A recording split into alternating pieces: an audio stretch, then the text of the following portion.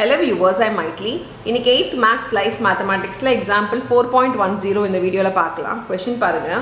A price of a raincoat was slashed from 1060 to 901 by a shopkeeper in a rainy season to boost the sales. எவ்வளோ actual price பார்த்தீங்கன்னா 1060 அவர் எவ்வளோ குறைச்சிருக்காருன்னா 901 அதை மாற்றிருக்காரு அந்த ப்ரைஸை. Find the rate of discount given by him. So இது வந்து அவரோட கம்மி பண்ணியிருக்கிறதுனா டிஸ்கவுண்ட் கொடுத்துருக்காருன்னு அர்த்தம். ஸோ டிஸ்கவுண்ட்டோட அமௌண்ட் பார்த்தீங்கன்னா இது ரெண்டுத்தையும் மைனஸ் பண்ணால் வரும்.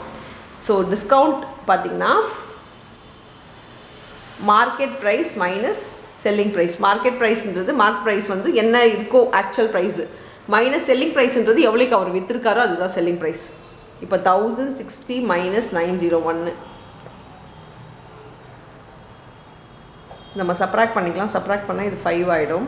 ஸோ இது 9, இது 5, 10ல் 9 போயிடுச்சுன்னா 1. ஸோ இது ருபீஸ் 950 159 சாரி. இப்போ டிஸ்கவுண்ட் பர்சன்ட் ஃபார்முலா என்னது?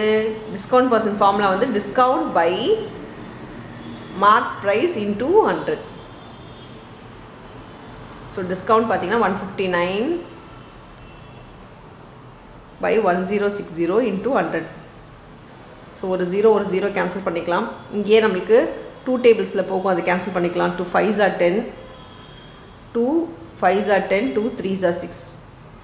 ஸோ இது டைரெக்டாக நம்ம டிவைட் பண்ணிக்கலாம். 53 divided by 159.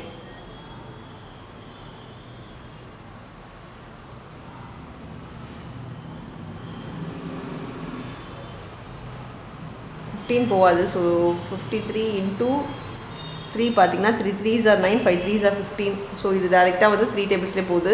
So 53 3s are 159. So இது ரெண்டரை மல்டிப்ளை பண்ணிக்கலாம். 5 3s are 15.